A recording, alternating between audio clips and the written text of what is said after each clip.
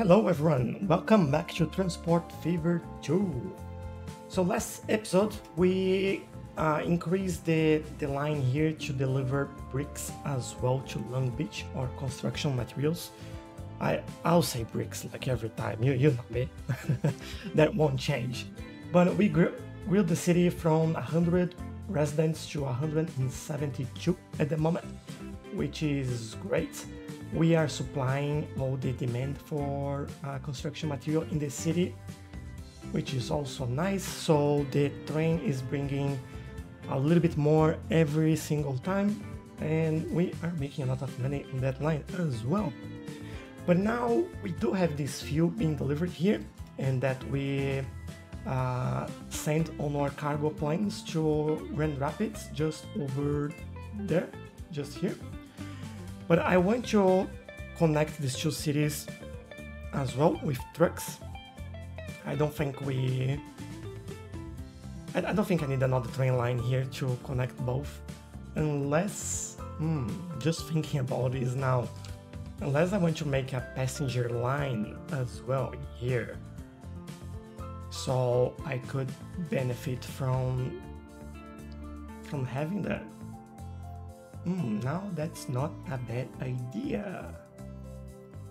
I think I'll try it. Make a mixed train with fuel and people. What could go wrong? So yeah, I'll try doing that now.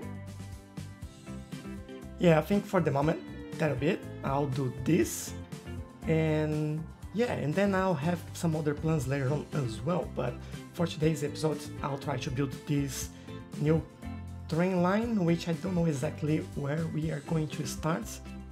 I want to go all around here or around here. Maybe this side is a little bit easier for a train line, just looking at the terrain over there. Let me take a look at that. Well, to be honest, this is pretty easy as well. We can even do some landscaping here. I could go across the bay there as well, but maybe this time I want to keep it inland. This made a nicer curve. I think I'll go this way and make something like the station around here and go that way. So let's try and do that.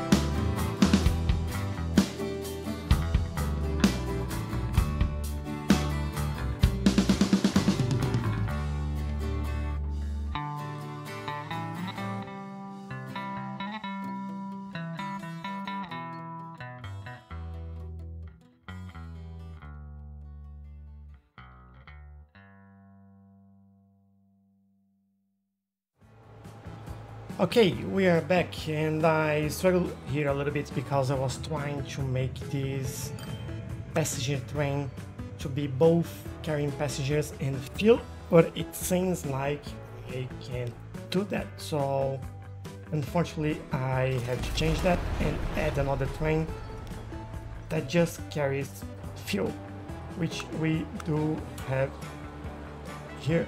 If I can select it, there we go.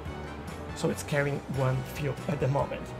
But now Long Beach and Chula Vista are connected.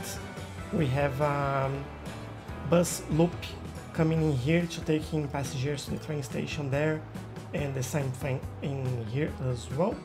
We have the stop here is a little bit further away because this is enough to cater for the train station plus all the residential area. And we have another one in here for the industrial. And same thing for delivering fuel.